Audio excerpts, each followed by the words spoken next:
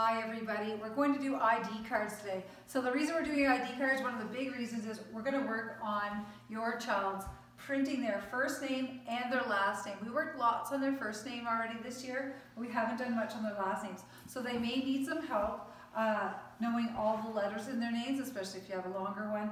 So when you do it, make sure you emphasize that only the first letter of their name should have a capital. The remaining letters should all be lowercase.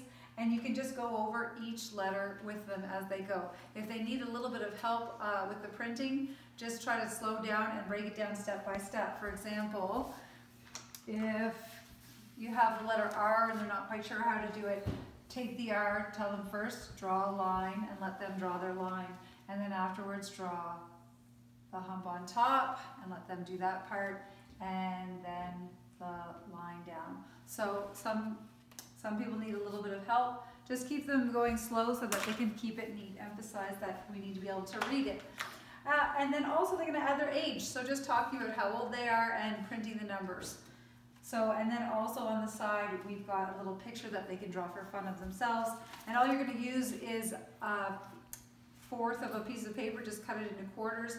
And you can use it. There's also a little cardstock in the learning materials packages that I gave out. You can also use those if you picked one up. So it's focusing mostly on their names and being able to print their names. So we're going to have a quick look. My two daughters have been working on their ID cards.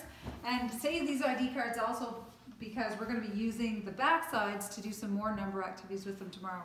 So let's see, Stella's here with me, and Millie, can you girls say hello? Hi.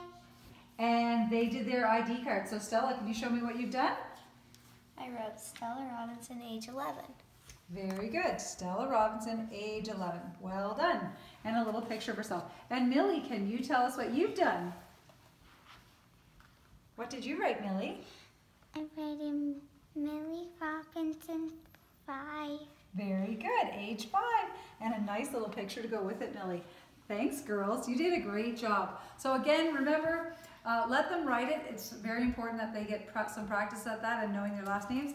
And remember, hold on to those cards. We're going to use the back side for another activity later on in the week. Thanks again, guys.